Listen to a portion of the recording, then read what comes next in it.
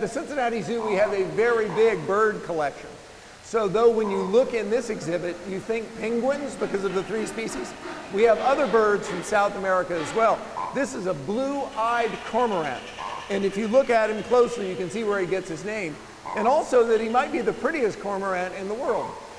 The double-crested cormorant that we more commonly see here on the coast of North America is pretty much black all over. But this guy's a very attractive bird. You can see he's also a little territorial.